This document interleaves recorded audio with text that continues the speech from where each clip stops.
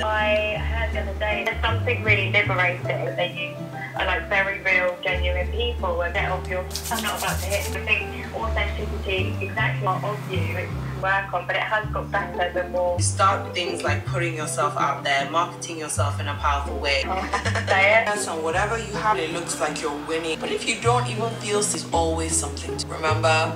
Bring It podcast. Our women in Quran are fire. Tell me about a time you felt really backstage, like, hold on, how do you do that again?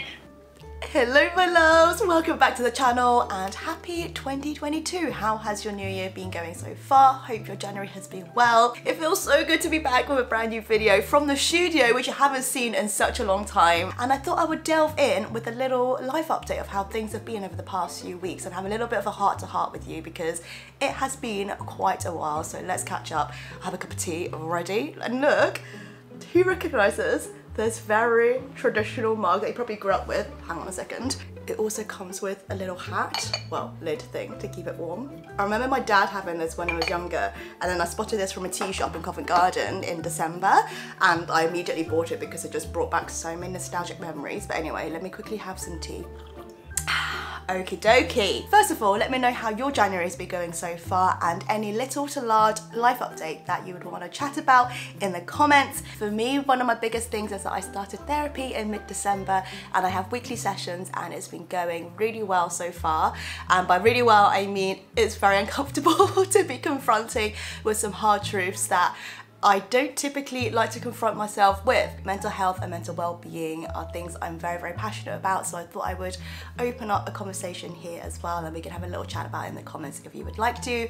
But for me, towards the end of the year, I really started noticing quite self-destructive patterns within myself and the relationship that I have with myself that was starting to affect my day-to-day activities and the work I was producing and the general thoughts I was having about myself. I had this like money saved up that I thought usually would go towards camera gears and work stuff and things like that, and I thought I'm going to try and reinvest that money at least for the first few months on myself and see how that goes, and if I'm able to come out of here feeling like a better version of myself, at least have a better understanding of myself. Some of the things we've been discussing so far involve themes such as self-esteem, imposter syndrome, like confidence, core values, core beliefs and things like that, and whilst highlighting certain events, whether it's happening in my day-to-day life, in the present moment, in my past, that I believe have, you know, really contributed to those thoughts I had about myself. And it's been very enlightening so far in the sense that I have these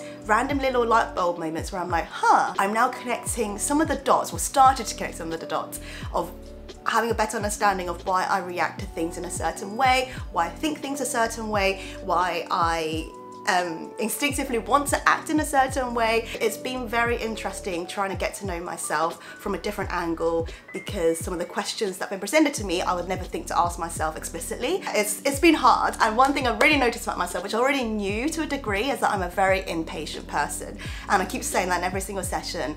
When I start something, I really want to be able to excel at that certain thing in the shortest amount of time possible. And the interesting thing is I don't hold other people to that same standard, but when it comes to myself and my own expectations, whatever it is, I want to be able to nail it quickly. And if I don't, I then have this horrible narrative in my head about being not good enough at something, or why didn't I get this straight away, la la la la, and it's not productive at the end of the day because it either stops me from doing something or I just never get around to doing it because I just have these very unrealistic expectations. So long story short, that's currently what we've been working on and it's been very rewarding so far.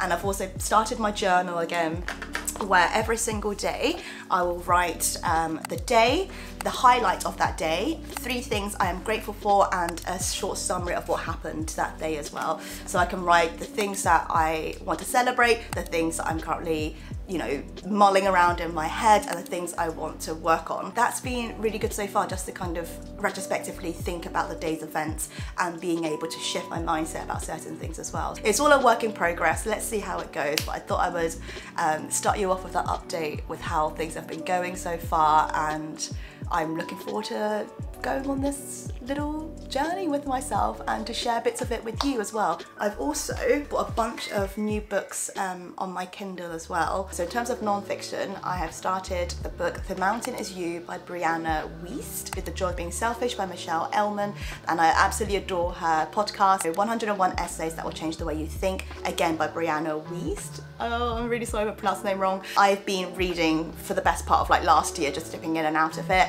A New Earth, which has, you know, is such a famous book as well. I'm really looking forward to reading. And then Untamed, Stop Pleasing, Start Living by Glennon Doyle, which again, I've been seeing so many rave reviews about. In terms of fiction books, I've also downloaded The Song of Achilles by Madeline Miller. I absolutely love Circe, so I thought I would give this a go. The Seven Husbands of Evelyn Hugo. I've just finished Where the Crawdads Sing, which is incredible and absolutely deserves a hype. It's written so beautifully, it's so heartbreaking, and I keep thinking about it. And in terms of shows on Netflix, I have just finished Singles Infernos, which you'll see me talk about in the vlog. Finished the whole thing, so if you want to talk about it, let's talk about it in the comments. I mean, there are a lot of things I don't agree with in the show and the comments that have been made, but as a very reality show watch, it is so dramatic. And also I've started My Beloved Summer. I think it's My Beloved Summer or Our Beloved Summer. That's what's been happening in my life so far. So let me know what you've been up to. That was a long ramble. I need a sip of tea. Let's continue with the rest of the vlog now. They're so big on helping others. Somebody designed to know that other young women don't. I want to be in this space. Are you and you don't have a godfather or a coach? You're helping people be confident. It's like the results That personal brand.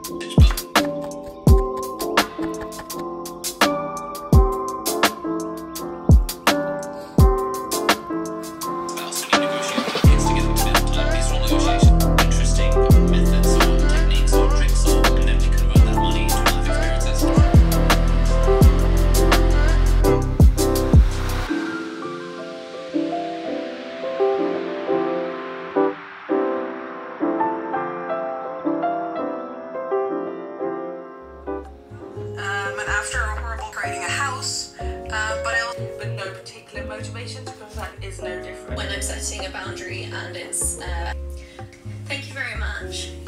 I had to learn that lesson the hard way. Risk. True or right? The thing I'm working on at the moment is just that amount of commitment to keep going. All genuine through emails and through really give us. This is gonna make a fun thing, right? Love is built around us. The habit of constantly asking yourself. Mentioned before the race far flung. One listener wrote episodes yet for me to binge, which I am your host, Chris Duffy, and that is a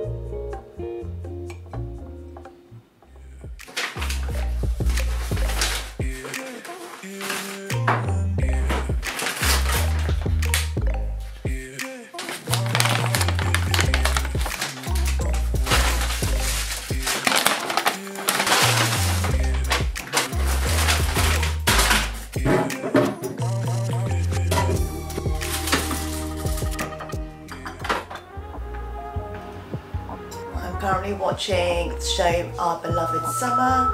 I'm on episode 4 right now. If you've watched Itaewon Class, it's the main actress from there, and then I believe the lead actor is the guy from Parasite. So I've got a big bowl of grapes that I've just washed in my jammies. Woo!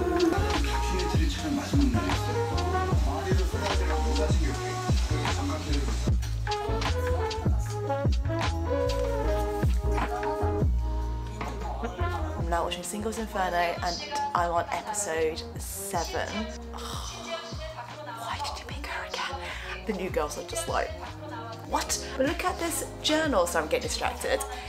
It's got sunflowers on the sides. It's from a brand called Flame Tree Journals, and it's in favourite colours. So yeah, just writing it out. I really fancy ramyun and fried chicken. It's about 10:30. I could technically do an Uber Eats order. Or I could not. Or I could.